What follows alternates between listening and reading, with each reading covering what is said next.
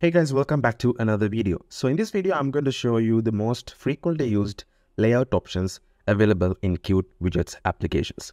Using these layout options, you can design more complicated UIs with better Windows support. What I mean is that when we resize the application, all the widgets will resize accordingly, and also the application will be much easier to use for the user. So I will first show you what I'm talking about so you can get a basic understanding of what we are going to do in this video. So I will run 3 applications. The first one is without any layout. So this is just our plain simple ToDo application. So we have these widgets laid out like this, and if I resize the application is not working the way we want it to.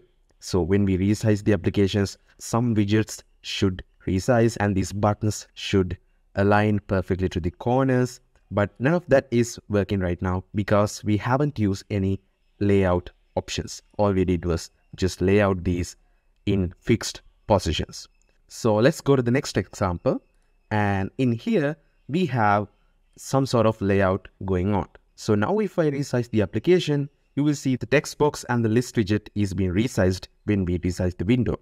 And these buttons are staying in the corners without resizing because buttons are not meant to be resized in a proper application. But there are some exceptions. I will show it in the next example. But for now, as you can see, there is minimum size for the window. I cannot reduce the size of the window anymore, but I can maximize the window and everything will just stay the way they should be. Now, in the next example, we have some sort of calculator layout.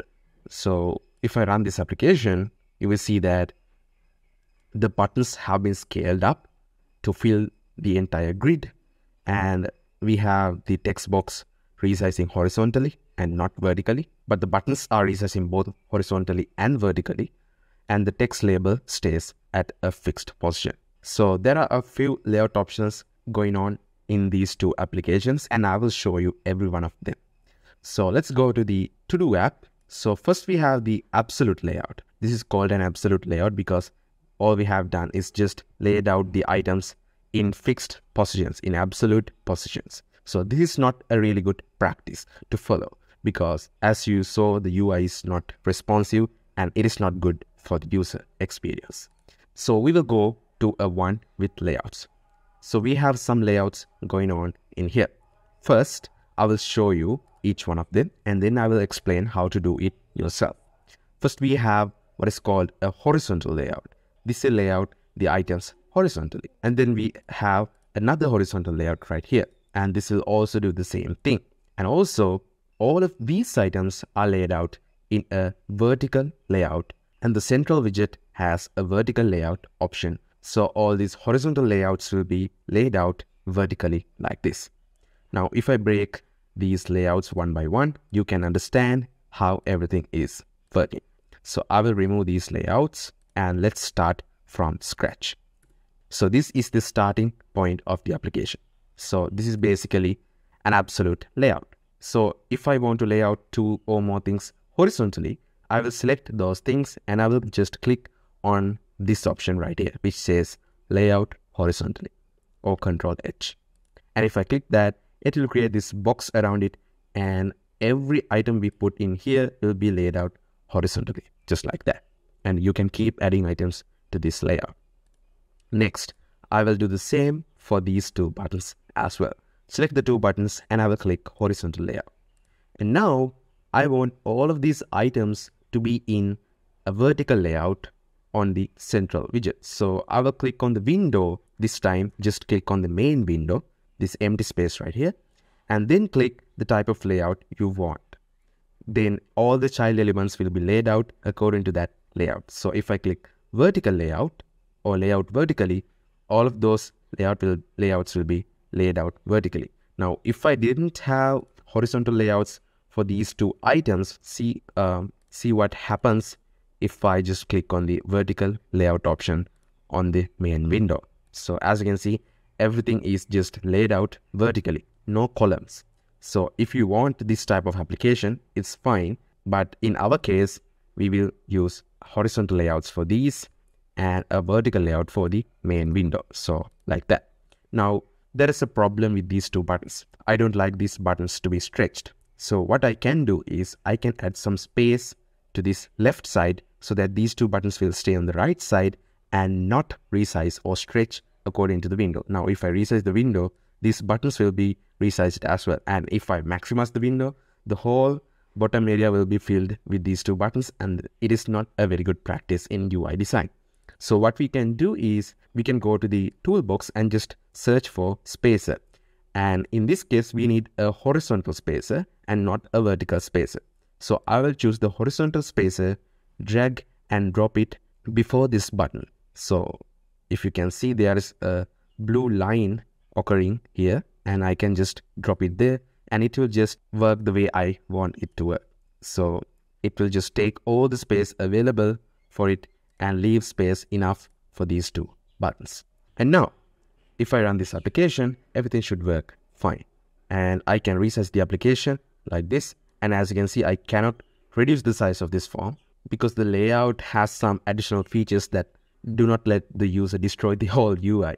So in this case, it will set some minimum size for the main window so that the user cannot reduce the size of that window anymore.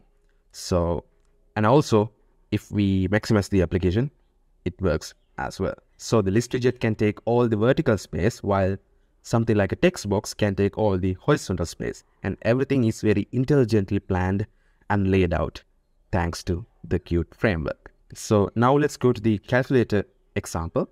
And in here, I have what is called a grid layout, because obviously I need a grid to do something like this. Otherwise, it will be very tedious to lay out 3 items horizontally and then lay 3 of those horizontal layouts vertically. That's not the way we should work. We should make things easier. So I will just break the layouts like this. So also, to break the layout, you can click on this button, break layout button. Okay, that way you can break the layout and you can just place anything where you want, just like in the absolute layout. I will just remove all this to show you. So what I will do is just grab push button like this, and then I will copy it by holding Control and dragging it like this, or you can just copy paste like that, and I will just paste them like this. So once I have 9 buttons, then I will select all of these buttons and click on the grid layout button. So layout in a grid. So this will create a grid and lay out all these items in the grid. Now I can place these items in the appropriate cells, and the grid will adjust its size to suit the grid I am making. So as you can see, so now the grid is a 3 by 3 grid and the buttons have been placed perfectly. Now I will select all of these buttons, and here in the properties panel, I will search for size. Okay, so in size, I will set the horizontal policy is already set to minimum. This means that the buttons will have a minimum size. So when someone reduces the size of the window, let's say, then the buttons will have a minimum size and the user cannot reduce the window size anymore. So let's say I try to, actually first we need to lay all these out vertically like this. Just select the main window, the empty space, and then click layout vertically. Okay, and then if I do this, you will see that I cannot reduce the size anymore because these buttons have a minimum size. So if I go to if I select all these buttons and go to size and set the horizontal policy to ignored, then I can resize like this. So this text, I think this text label has a minimum size, or this text box has a minimum size, I don't know. So that's what's restraining us from resizing this anymore. But as you can see, the buttons have been resized and squished. So that's not what we want. So we will set to minimum. So that way the buttons will take the minimum. So the buttons will take the minimum size and we cannot resize it anymore like that. And also I will select all the buttons and select the vertical policy of size policy to be preferred. Okay. So this way they will expand like this. So they will fill the entire grid, just like in a calculator. So if I open the calculator, the Windows calculator, you will see that the buttons get expanded. So that's how a calculator works if you don't know. Okay, so I can do that. So all we have to do is set the vertical policy to preferred, and this will expand these buttons to fill the entire space. Now if I run this application, you will see that everything works perfectly. So if I maximize the application, everything works perfectly, and we have this. And also you can set a minimum size to these push buttons. So if I select all these, and these are just additional options, you can explore these options on your own. So if I set the height to be something like 100 pixels, or let's say 300 pixels, that's too much. So let's say, okay, let's say 100. Okay, now if I try to reduce it, you can see that the buttons have some height. So if I select the buttons and reduce that further, let's say 50, okay, and okay, as you can see, now the buttons are a little bit bigger than before.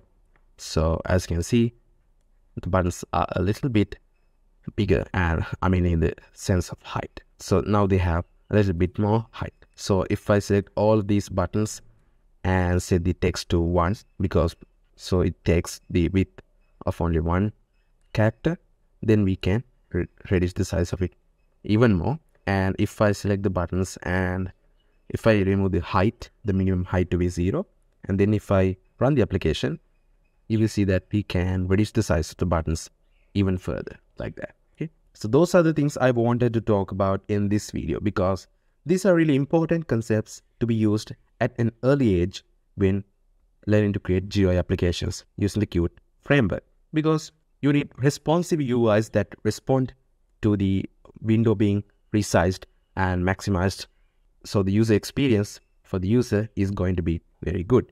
You will struggle a lot to create layouts if you didn't know about these layout options available in Qt. So you can explore a little bit more on your own and try to create more complicated layouts. I think this is enough for this video. Take this video as a starting point. That's it for this video, and I hope you enjoyed it, and I will see you in the next one.